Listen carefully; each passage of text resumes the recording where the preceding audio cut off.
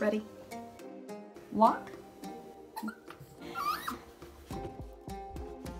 Guys, ready for your walk? Can I put your leash on without you attacking it? I'm sorry, it takes time.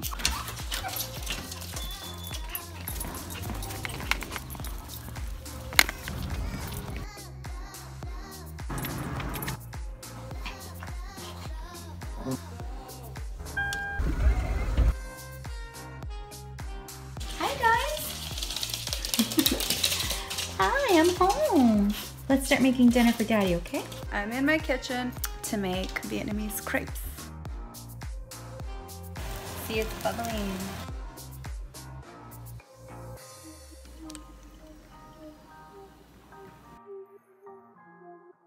I'm on a diet. You're on a diet? What do you have to lose? These fats. Whatever, I love you, little pancita. Gonna be hanging out with my husband here in his office and bugging him. He's got a lot of work. There's a lot of projects going on. Your office is a mess. I know.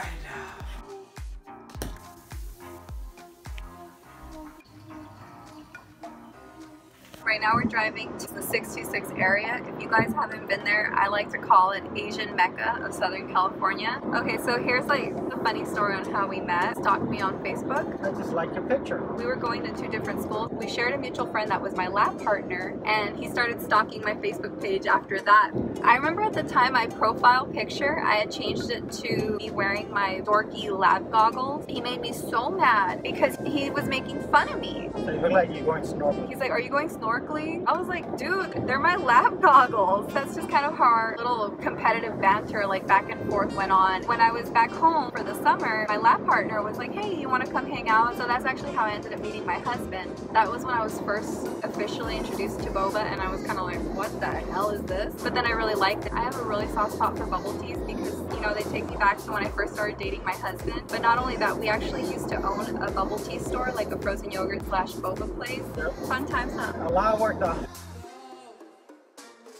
I'm so stuffed. Stuff. Yes. Yeah, It his is tummy's really good. happy. When we come here, we just anticipate that we're gonna leave 5 pounds heavier because we eat so much. But the funny thing is your parents are probably gonna try to feed us some more.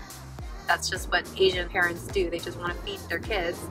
And then we're going to probably go get dessert afterwards. So, day of food. I'm not complaining. This Latin girl ain't complaining. I love food. Obviously. Latinas, once you hear your song on the radio, you're like, woo!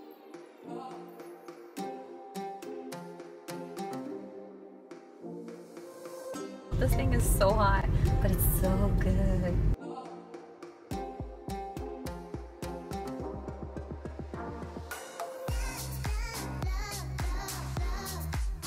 Then I'm gonna be super caffeinated, ready for the night. You know what that means. I really do miss the food in this area. Yeah, that's why we come here once a month, at least. I mean, not only visit your parents, but to get food. Well, it's an excuse, right? It's an excuse. It is, it is. Mi gente con su taco truck. My peeps with the taco trucks. Fusion, honey, they have it in Chinese too. Smart. Eat it? I love it.